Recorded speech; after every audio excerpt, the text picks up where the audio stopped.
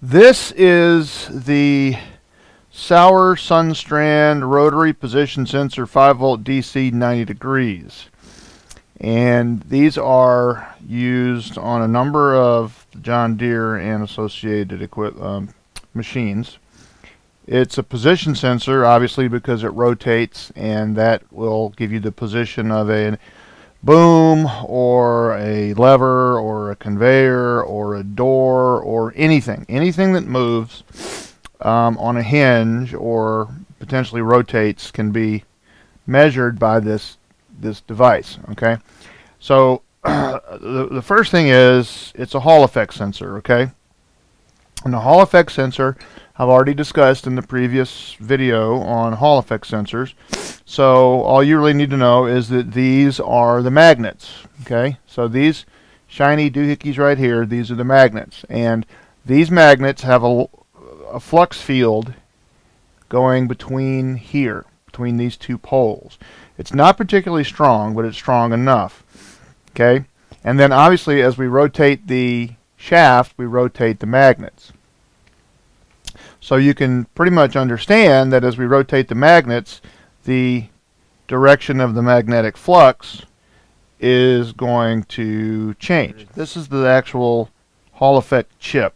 And all of these things are there to control what's happening and to adjust the signal and vary the signal and amplify the signal. And I mean, these are your amplifiers, resistors, there's all kinds of stuff in here. The slots, if you notice, there are slots instead of holes. That's because it can be calibrated, right? So they calibrate it, they zero it out, they put it in a jig, they zero it, and then they calibrate it. When the numbers are right, they torque the screws down. And obviously those are the grounds. There are 3 wires. Red is for the positive, and black is for ground, and white is for the signal. So it's very simple how it works, because all we're doing is that we're changing the angle at which the flux field cuts across this chip. Okay, and that's it. I mean, that's all there is to it. There's really nothing to go wrong in here unless something externally happens here. There's really nothing to go wrong on the board. It's very stable. It's surface mount technology. It's all very well soldered. This is very robust stuff.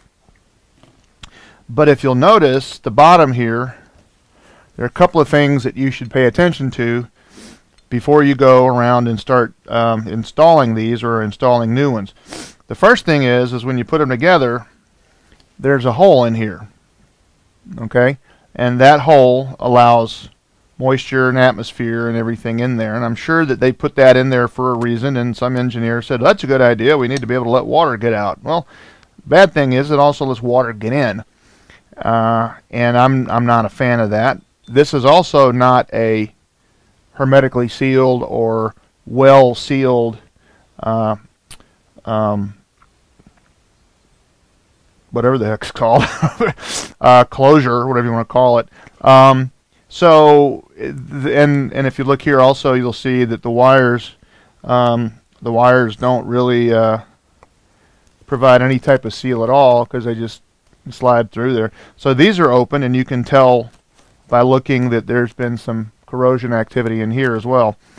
So if you look at this, here's a pretty stable surface mount board with a very, very, very stable and robust chip with 2 magnets that are about as simple as can be. There's a shaft that rotates, and then you've got a housing or enclosure that's not watertight. Before you install this on the machine, when it's brand new out of the box, the first thing I would do is I would put something on here to seal these wires. I would use silicone, or I would use epoxy, or something. I mean, spit is better than nothing, really. I would probably also open this up, spray this card with silicone spray. Believe it or not, I'm a big believer in that, and that will tend to remove a lot of the possibility of moisture in there.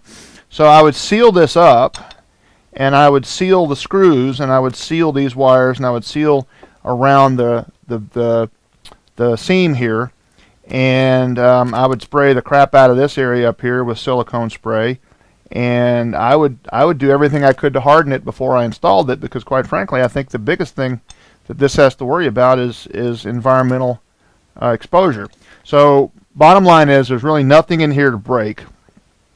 So a desire on your part to replace it is probably simply due to the fact that you're not quite sure what's going on, and therefore you feel compelled to replace the part.